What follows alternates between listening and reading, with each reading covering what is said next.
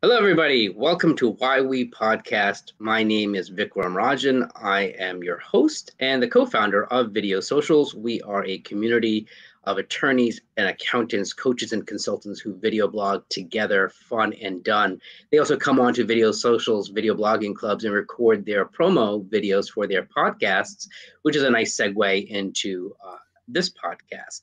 It's really where those kind of professionals who have a podcast share why and how their show helps in three dimensions.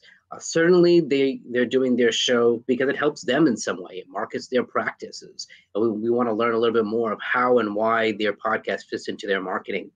But I'm sure that all of their podcasts are very resourceful and educational and helpful for their audience. It could be their potential clients. It could be other type of viewers and listeners to their podcast, to their video show or live stream. And undoubtedly, as a dialogue type podcast, they bring on guests, subject matter experts. And in one way or another, the show also helps their guests. It may help their guests promote their expertise, provide them cross-promotional content in a variety of ways, helps their guests. And today I'd love to hear why we podcast with David Barnett. David, can you share a little bit before we even go into your podcast? What do you do professionally? How and who do you work with? Great.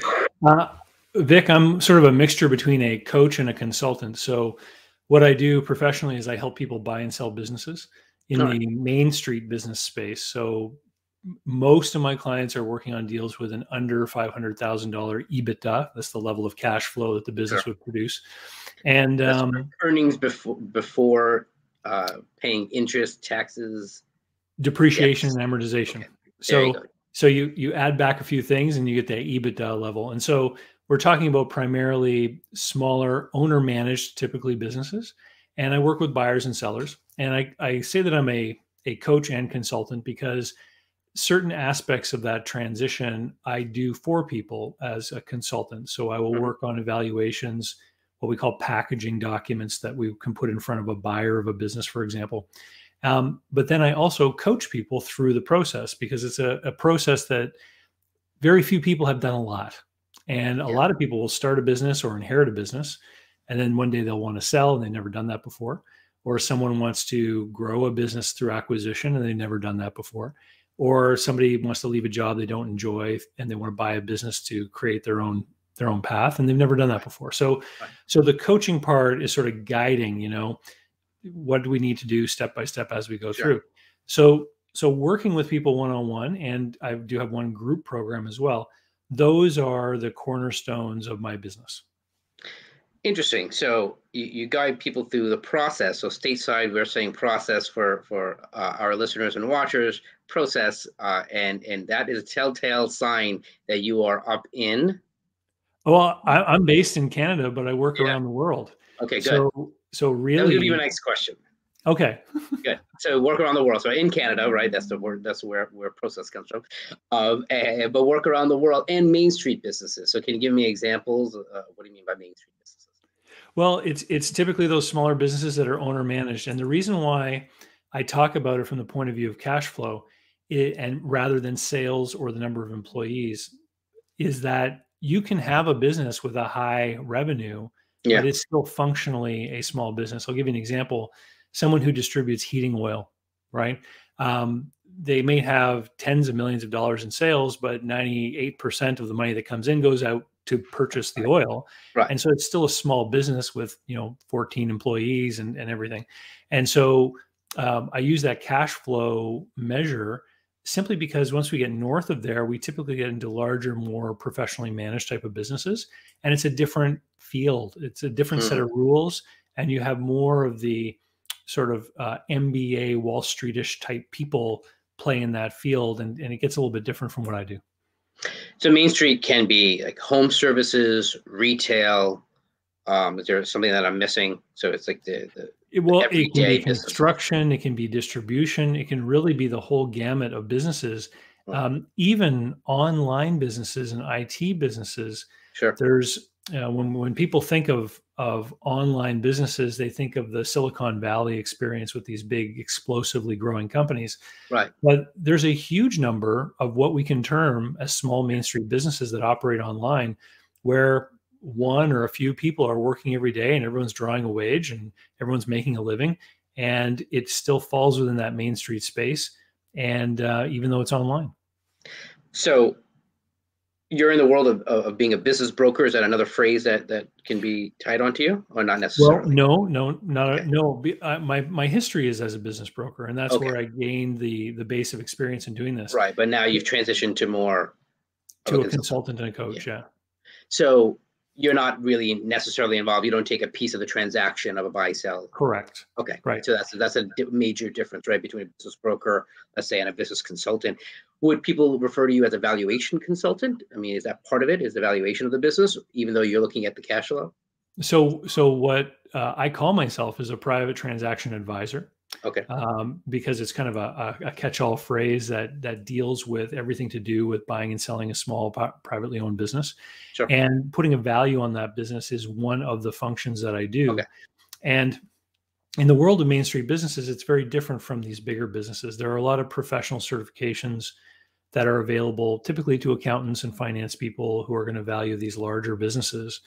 In the world of Main Street businesses, the best training actually comes from the world of business brokerage, because brokers need to be able to properly evaluate a business in order to put it on the market. Sure. And I went through those trainings and certifications back when I started my business brokerage career back in 2008. Yeah. And so basically it's that base of education and then add on a decade of experience working with people is where I get my background for helping people to show people what a business might sell for. Sure. And we're definitely going to transition into kind of your podcast aspect, but one last question here. When do these businesses bring you in? Is there a trigger moment? Is it a number of years before they're thinking of selling the business? Is it some acquisition? They got an offer, they're looking to acquire or looking for a loan, or what is a trigger or mechanism of when they're bringing you in? So there's two camps. There's the buyers and the sellers. Buyers will either bring me in when they found something that they want to look at and they're not quite sure how to go about looking at it. They'll usually go looking for someone like me. Yeah. And when they start typing questions into the internet, this is where the podcast comes into play. Right. Or they are people who know that they want to execute this journey of buying a business and they really want to get started on the right path. And I mentioned earlier that I have a group program. One of my group programs is for business buyers. On the selling side, probably people should reach out to me a few years before they think they want to sell. Right. But that only happens probably in about 1 in 10 cases that I get a preemptive call from someone who says, I think in a few years I'm going to want to sell. I'd like to start working on this and get my head around it and understand. Right. That's ideal. What I can do. Yeah. But most people will go looking for this kind of information when a pressing personal concern has suddenly landed in their lap. Yeah. So health concern, marriage breakdown, something forcing them to retire, some other critical thing happens, and all of a sudden they feel motivated for the first time to really take it seriously. And then it's like a firefighting situation. And a lot of the options, unfortunately, are curbed in that circumstance.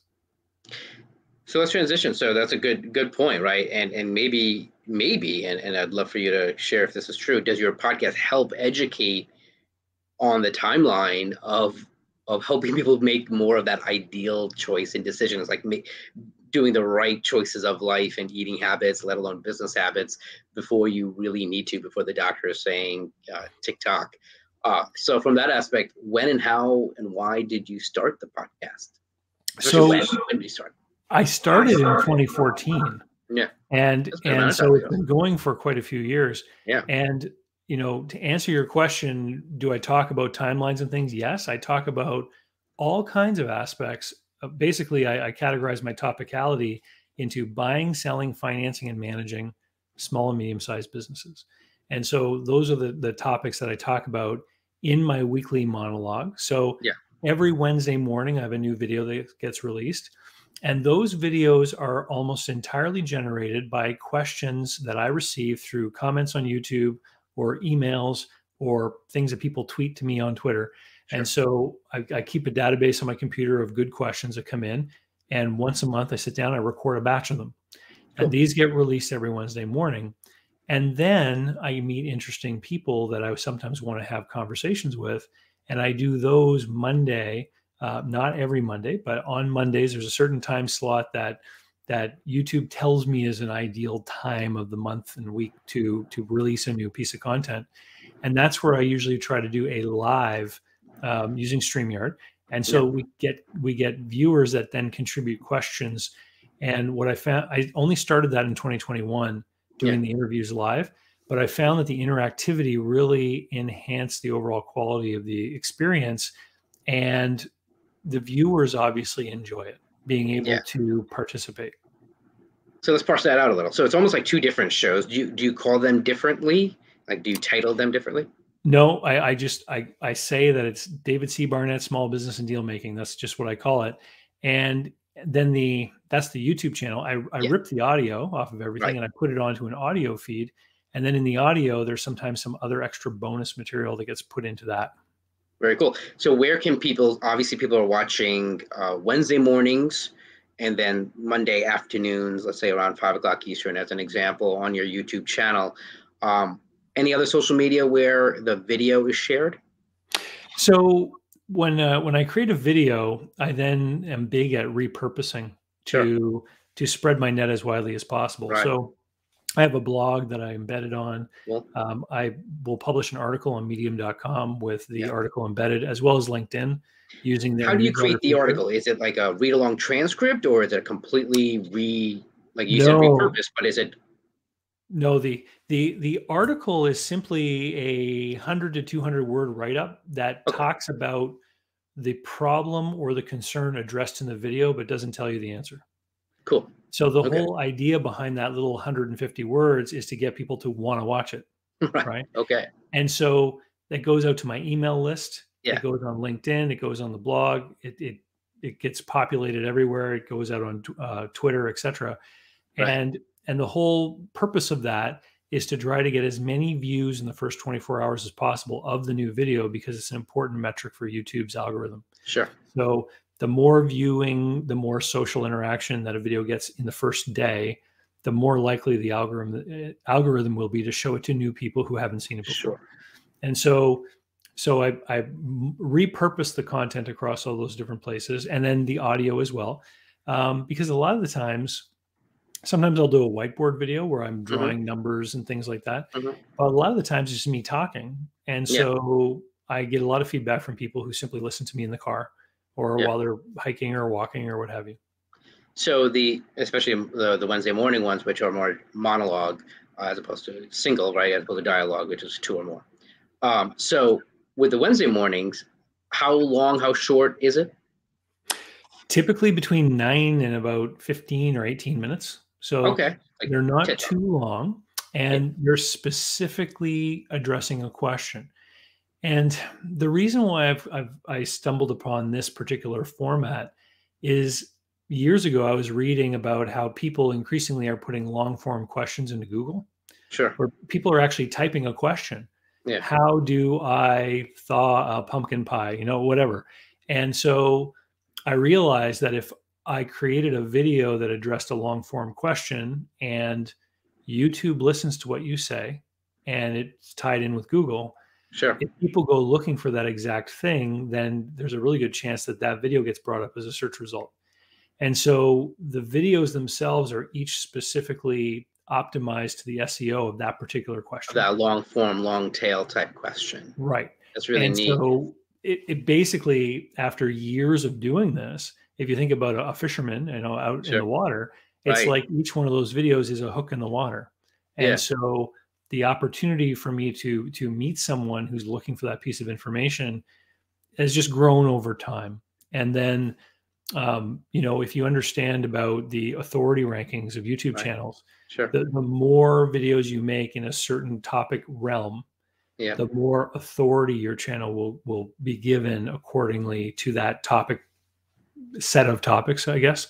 Yeah. And so if there was another video out there from someone who didn't have as much of a catalog as I did about the same thing, mine would sort of be favored over theirs. And so when people talk about building up something like a podcast or a YouTube channel and how it becomes an asset, this is the kind of way that it becomes an asset. Which is a good segue. So Have people come out of the woodwork of your audience? Have they shared any examples, anecdotes, stories of how your videos and your podcast in general has helped and answered a specific question that they had in mind or that they searched for? More than weekly. More than weekly. Yeah. Okay, so multiple times a week, people are contacting you and it's like, hey, David, that was spot on. Thank you so much for the answer. And maybe it leads to business.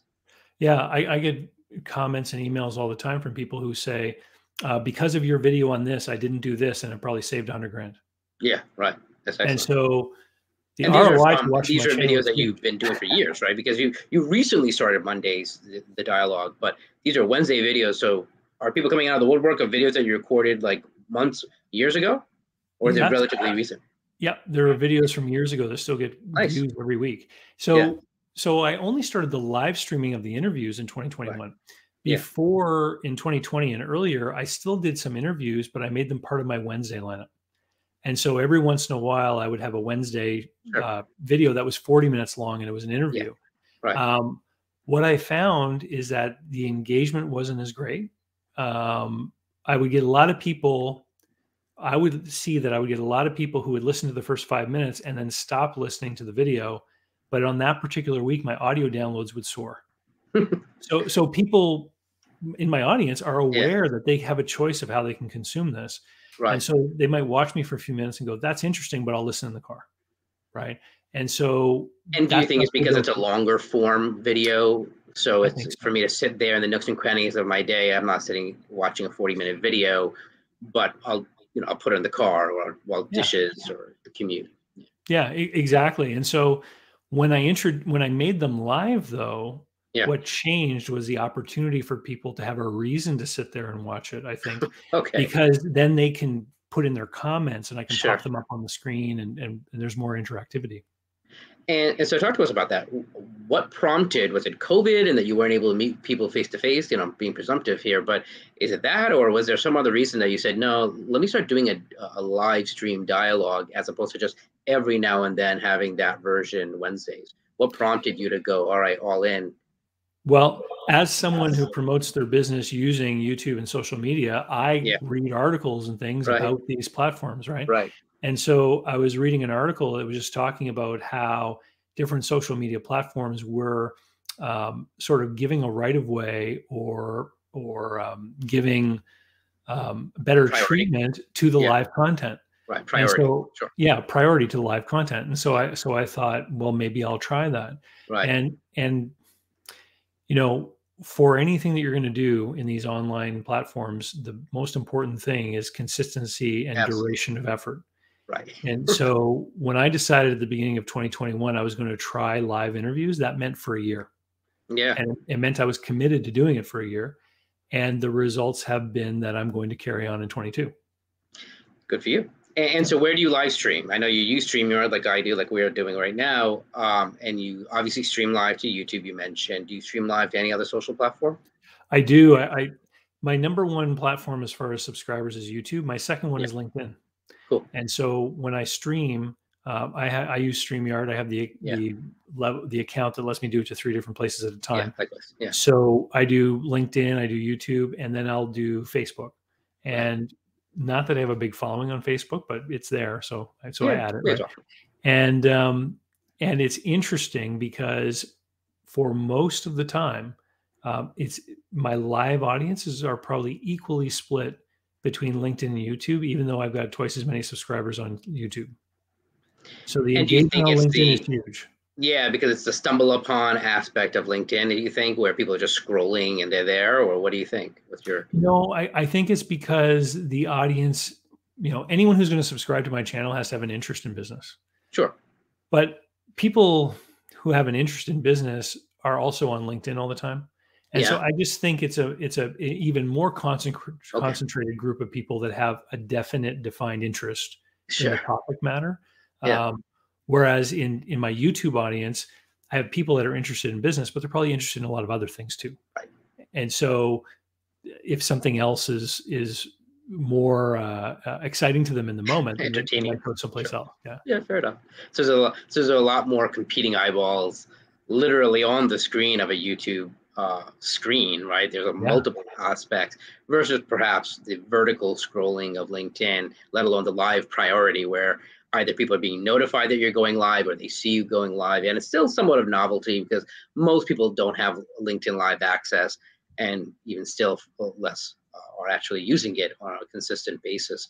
Before we go for a commercial break, we talked a little bit about how your audience has reached out to you and talked about the benefit that they're achieving and receiving. Talk to me about the guests. What kind of guests do you have on your Monday show? How do you choose them? And what kind of response or engagement have you seen with them? Have they benefited from being on your show? Undoubtedly you have, and your audience has benefited from them coming on the show. Can you share with us who they are and why they come on, and how they benefit? Yeah. So basically, I choose people based on those 4 topic areas that I mentioned before: buying, selling, financing, and managing small and medium-sized businesses. And I would even branch out slightly more into personal finance aspects of people who might do one of those 4 things. Sure. So it's of interest to the people who are watching. Now, right. The guests, this is interesting because years ago when my subscriber base was small, I had to go and ask people to come on my show. Yeah. Now that it's becoming larger, and as there are more people interested in promoting through podcasts and guest appearances, sure. I'm now bombarded with requests. And in fact, it's something that my assistant has to help me with. Good. Not only do I need help sorting out who these different candidates are that are stepping forward, but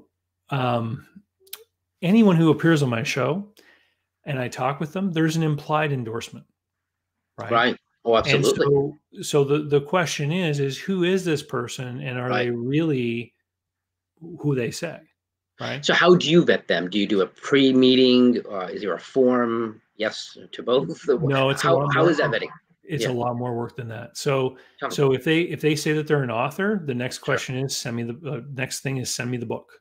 Yeah. And I will actually read it, and I'll check out, and believe me, in the world of self-publishing and Amazon direct publishing and all that kind of stuff. Yeah. I've gotten a quarter or halfway through some of these and just thrown them in the garbage. Like, no, that's not a good book, and I'm not going to bring this person on my show. And the other thing are people who are outright trying to game or pirate their way through the system. What do you mean pirate or game their way through the system? Choose self-promotional, or what do you mean? Well, no. Everyone who's in business should be self-promoting. Fair. But that's what I mean. I got a request for someone to come on my show who was proclaiming that they were, had all these accolades in the world of commercial real estate investing and development and things like this. And we checked out all their social media, and this person had an Instagram account with 10,042 followers. They had only ever made 20 posts and never gotten a single comment on any post. So it's a lot of fake bot type followers. I think they have 42 followers and they paid for 10,000. And so when I see that, I'm like, this person is trying to fraudulently game the system. Yeah. It makes me question everything that they've said. Sure. Right. And I just won't touch them. I won't touch them with a 10-foot pole. And for people that are listening, like, I get emails all the time from people in, a lot of the time it's in developing countries where they will say, for X amount of dollars, I can add 10,000 views to your next video. Right. Yes. Don't do it. Don't do it. Because number one, if anyone like me goes to investigate you and I see the results, somebody who gets 10,000 views on a video should have like 800 comments. Right. I mean, it's obvious if views are real because the engagement will be there, and there will be a track record, right? If you try to cheat, you'll be spotted, and if the algorithm spots you, then you're toast. Even worse. Yeah, sure. Yeah. Let alone the integrity. I think, yes, I don't know if it's even worse, but it's just as worse, right? Because you're burning real relationships, let alone being burned on YouTube. Both are just as bad, and it's. Rather than someone who's just starting out, it's all right, they're just starting out on social media, but they are clearly a subject matter expert in the real world, so to speak, in the offline world. And I'm sure you would respect that it's like, all right, well, good for you. You've achieved the real stuff, the follower count may not be there, but they are nonetheless subject matter experts in this truest sense. Well, it's interesting that you say that, because I have an upcoming guest for next week, and this person's been in the world of finance and consulting for over 20 years, and they've just started to produce social media content. Right. I investigated them. I checked a reference, so I saw who they were connected to on LinkedIn. I saw a few mutual connections. I messaged those people. Right. Was given some thumbs up that this was a good person. And so they're coming on my show. And so them appearing on my show could have the opportunity to really help them gain some followers and grow their presence. Yeah. But they really are an expert. I'm confident in that. And so if you are out there actually speaking truthfully and delivering value, you are going to gather viewers. I mean, I've been on YouTube since 1994, and I'm about to hit 20,000 subs. Nice. Now, most YouTube channels, when my kids hear about my subscriber level, they're watching video game guys with 1 million subscribers. Yeah, fair enough. And so it has to do with the field you're in. But yes. Someone who starts off new, who says, well, how do I get that many? How can I get ahead? Sorry, I've been on YouTube since 2014, not 1994. Okay, fair enough. I misspoke. I just saw the comment there. So full disclosure, we make mistakes, and you got to produce value, and you will get people that want to listen to you. And if you're going to start some kind of social platform, you have to start by leaning on your professional and personal connections. So when I first started, I would promote on my personal Facebook, to get my friends and relatives to watch videos or subscribe, right? Or I would announce it on LinkedIn.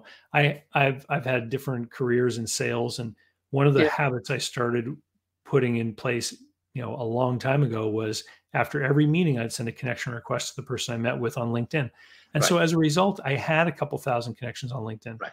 So when I started to do the YouTube thing, I would share it over there, and and organically it will start to grow, and organically people will share it. Correct. And that then leads to, the big benefit for my business. Yeah, I mean, in terms of audience, there's that known and unknown, right? And I think you're talking rightfully, right? That focus on the known audience. There are a couple of hundred, maybe a couple of thousand people that already in your email list that are dormant in your LinkedIn. It's dormant. That's going to be the beginning of your listener viewer base.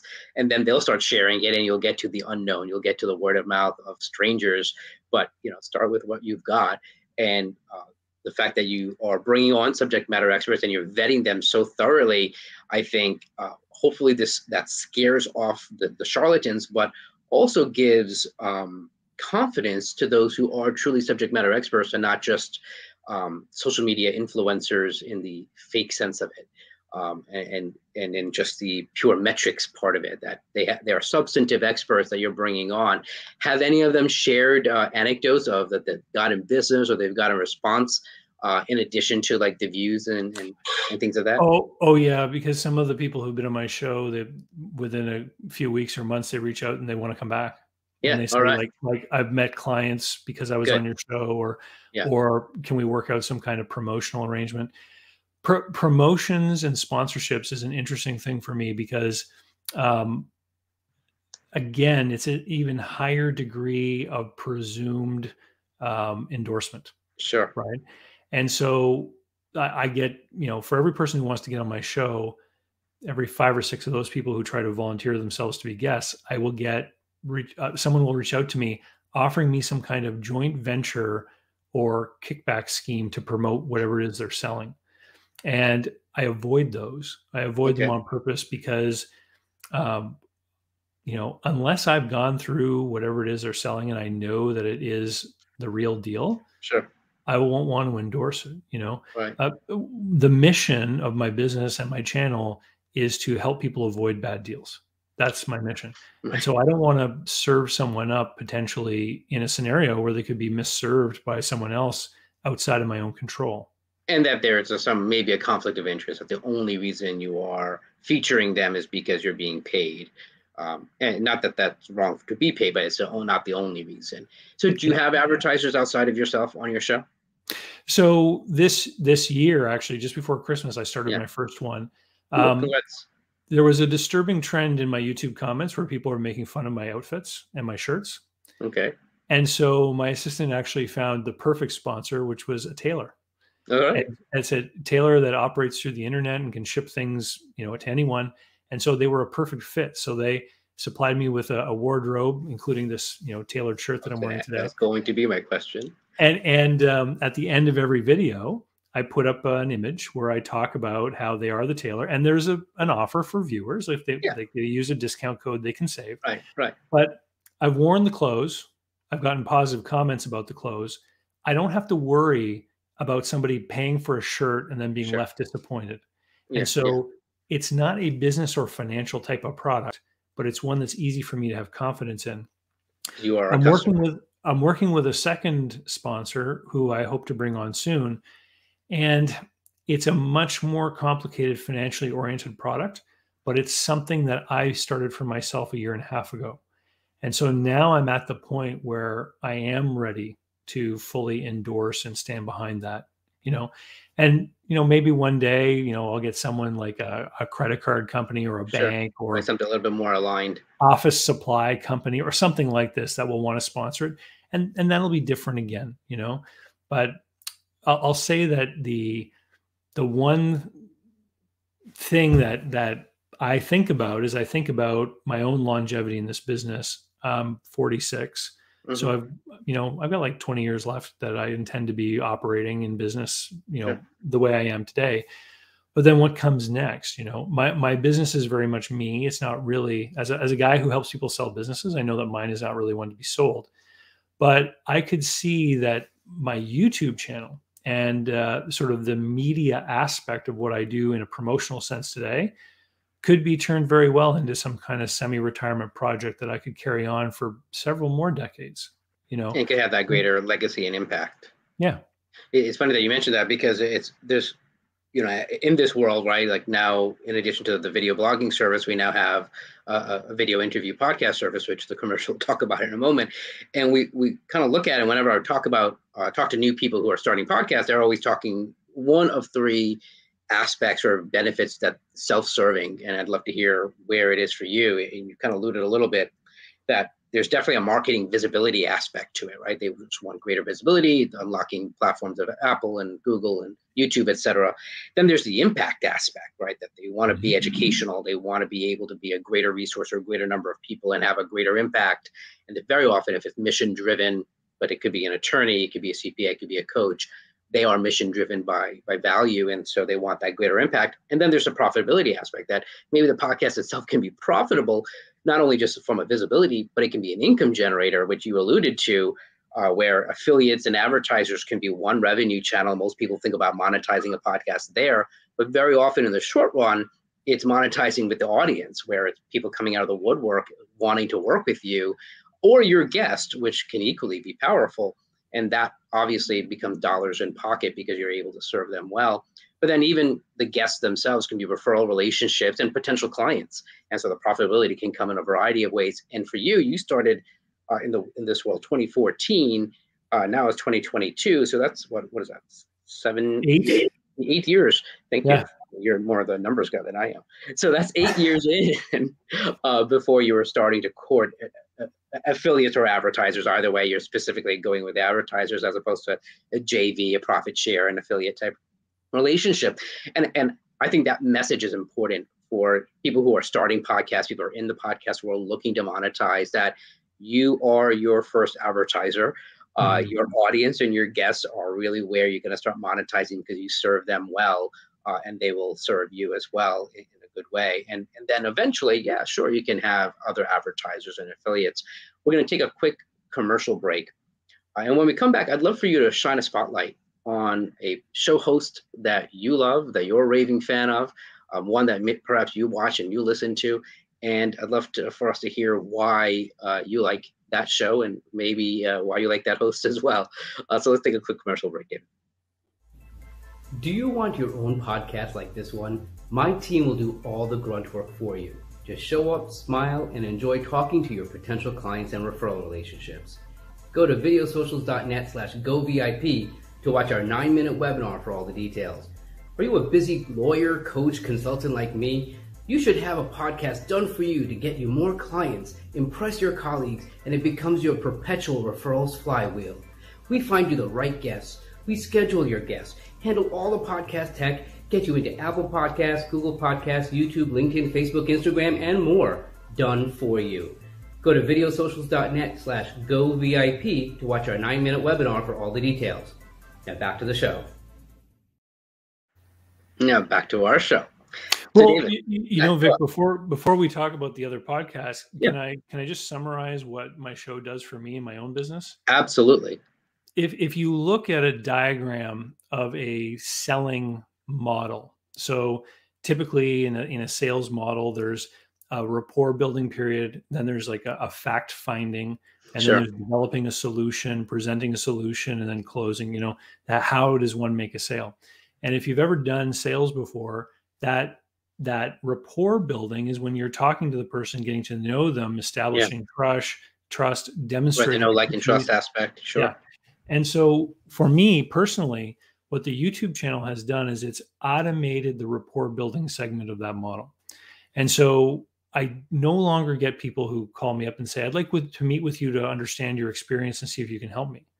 That doesn't happen anymore. That happened years ago, but it doesn't happen now. What happens now is people just email me and they say, hi, David, I've been watching your videos every evening for the past 5 days. This is my project. What does working with you look like? And so they already understand I can help them. They already understand that they want to work with me and that they feel that I'm going to be able to help them and that it's qualified. Now they just want to place an order. Sure. And so it really has done a lot for me in my professional service. And to your point earlier about how you said the first advertiser on your channel is yourself, that's exactly how I treat the YouTube channel. It's like a giant advertising engine just for my own business. And it's only since the audience has grown to the size it has that these other sort of opportunities have come about. But still, the primary sponsor of my channel is me. Yeah. And it's to promote me. And the reason why I answer the questions and I deliver value all the time is just so that when people watch the channel, they can get an understanding for what it is that I do, how I can help them. So I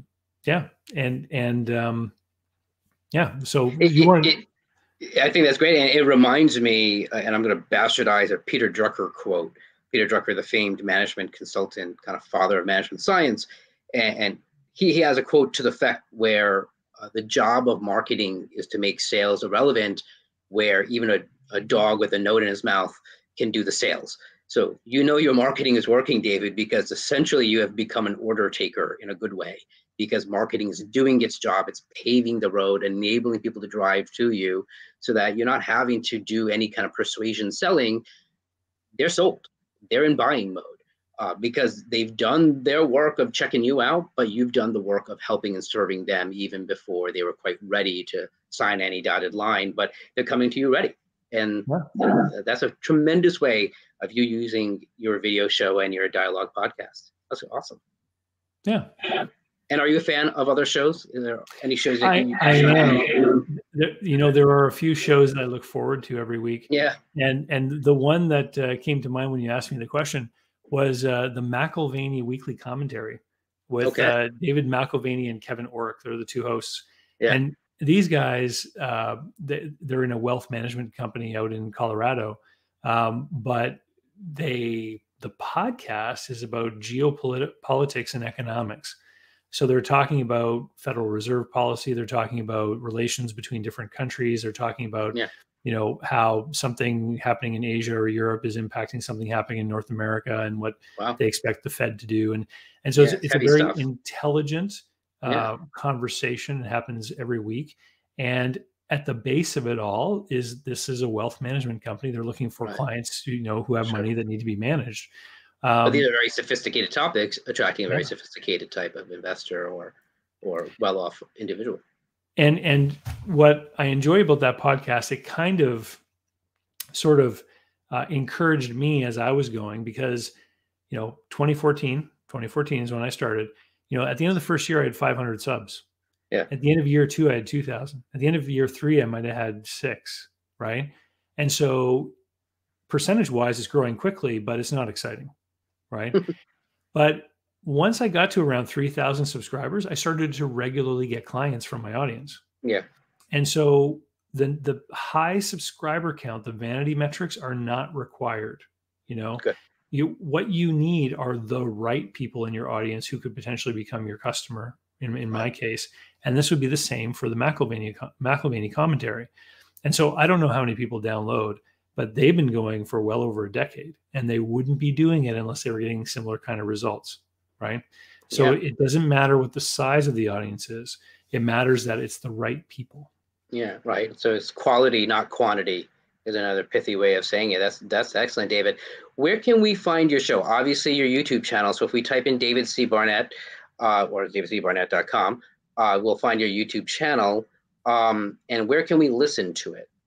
So it's on all the major podcast platforms. All you have to do is look for David C. Barnett, Small Business and Deal Making, and it will pop up. That's excellent.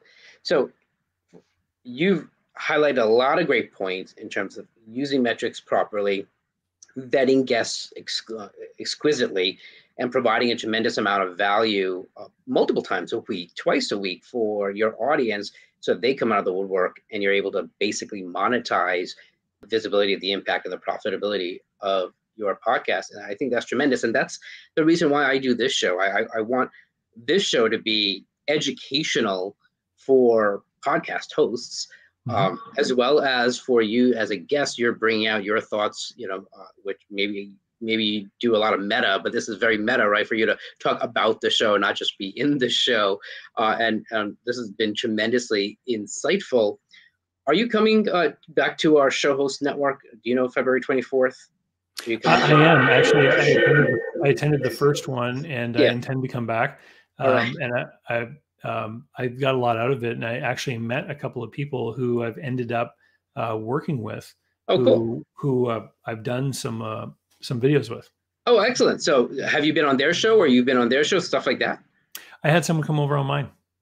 Excellent. So for those of listening and watching who have no idea what we're just talking about, so if you go to videosocials.net/show hosts, this is a show hosts networking event that we do just about once a month. We started in December, as David is referring to. We're starting to standardize it for the last Thursday of the month. So it happens that we're right now in February 2022, to February 24th at 1 p.m. Eastern, then March 31st, 1 p.m. Eastern. We haven't released the April date, but most likely it'll be the last Thursday in April. So it'll always be at videosocials.net/show hosts. So if you host a video podcast, a audio podcast, a live stream, or some other kind of video show, definitely come on, especially if you like being featured as a guest expert on other people's shows, on other people's podcasts. And if you feel you're a subject matter expert and you can be valuable to David's kind of show, other lawyers, accountants, coaches, and consultants are the show hosts. So if you have an expertise relevant to those type of professionals and their clientele, come on in, and it'll be great for you to kind of get vetted by our show hosts. You can watch this show just about every Friday at noon Eastern. It's streamed live on YouTube and LinkedIn and Facebook. And you can listen to it much like David's podcast on the 4 major and the other minor podcast platforms, from Apple Podcasts, Google, Stitcher, Spotify, and many, many others. Again, my name is Vikram Rajan. I am your host and co-founder of videosocials.net. Thank you again, David. This has been extremely insightful. We went a little over time, but it was well worth it for the amount of insight that you brought to the world of podcast hosting. And thanks for having me on, Vic. It's always a pleasure. Yeah, this is great. Thanks.